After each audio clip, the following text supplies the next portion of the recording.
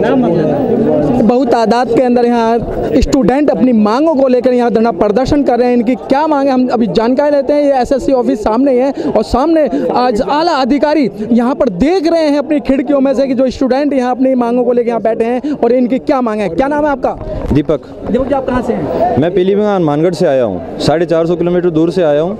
यहाँ बच्चे यहाँ पे भूखे प्यासे बैठे हैं, अपने ही पैसों से सारा इंतज़ाम किए जा रहे हैं, लेकिन सरकार की तरफ से कोई लिखित आश्वासन अभी तक नहीं मिला है। हमें कहा जा रहा है कि एसएससी के लिए जांच बैठाई जाएगी, लेकिन कोई लिखित आदेश नहीं दिया गया है। क्या आपके पास इतना भी जनादेश नहीं है कि आप लिखित आदेश दे सकें?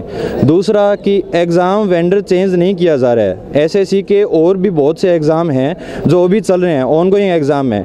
कोई तो नॉर्मल सेंटर में एग्ज़ाम हो रहा है और कोई दुकानों में एग्ज़ाम सेंटर दे रखे हैं, साइबर कैफ़े पे एग्ज़ाम हो रहे हैं, उस वेंडर को चेंज नहीं किया जा रहा। क्या एसएससी के पास इतनी अथॉरिटी नहीं है कि वो एग्ज़ाम वेंडर को चेंज कर सके?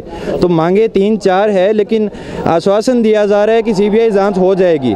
बस मांगे 3-4 मांगे आपकी? देखो, सीबीआई जांच मांग है सबसे पहली तो पूरे जो सुपरविजन सुप्रीम कोर्ट के जज के अंडर में हाँ, सुप्रीम कोर्ट के जज जो हैं, जो भी माननीय जज होंगे वो इसके अंदर इन्वॉल्व हों और वो इसकी देख रेख में एसआईटी अगर गठित भी करते हैं तो भी सुप्रीम कोर्ट के जज उसके अंदर हो या सीबीआई एग्जाम हो। सीबीआई जांच ही मांगो। सीबीआई एसआईटी नहीं।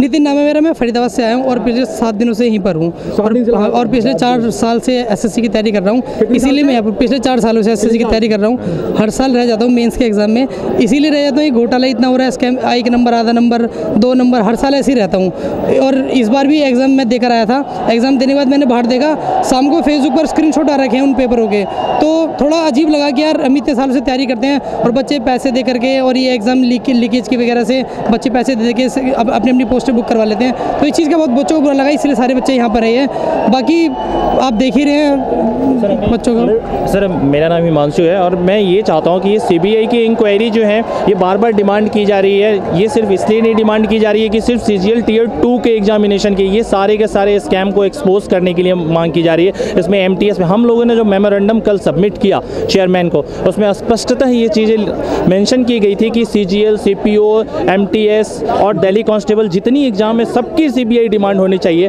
बट इन्होंने सिर्फ और सिर्फ सीजीएल के 4 एग्जाम को कंसिडर किया है। ये क्या, ये यूनिट ये डिवाइड करने की कोशिश कर रहे हैं ताकि सीजीएल वाले सिर्फ यहाँ पे टिके रहें, बाकी बच्चे चले जाएं। इस तरह की डर्टी पॉलिटिक्स खेल रहे हैं और ये स्टूडेंट के अंदर भी मतलब फूट डालने वाली बात। हाँ, ये चीज़ें कर रहे हैं। और तो और जो डेलीगेट्स जाते हैं उनको ये सीधी धमकाते हैं कि तुम्हारी करियर हम खराब कर देंगे, तुम्हारे ऊपर इंडिविजुअल केस करेंगे, तुम्हारे प्रोटेस्ट के बाद तुम्हारा कोई एग्जिस्टेंस नहीं है, तुम यहाँ से हट जाओ। इस वजह से जो हमारे लीडर थे, जो लीड कर रहे थे यहाँ पे, वो आज डर की वजह से आए भी नहीं है। इस तरीके से प्रोटेस्ट को डिस्क्रीट करने की कोशिश की जा रही है। और दूसरी चीज़, यहाँ जो खाना पीने जो कुछ भी आता है उन्हें अंदर लाया नहीं जा दे रहे पुलिस की वजह से। पुलिस बोल रहे हैं कि आप खुद टब उठा के ले आओ, इतना बड़ा टब।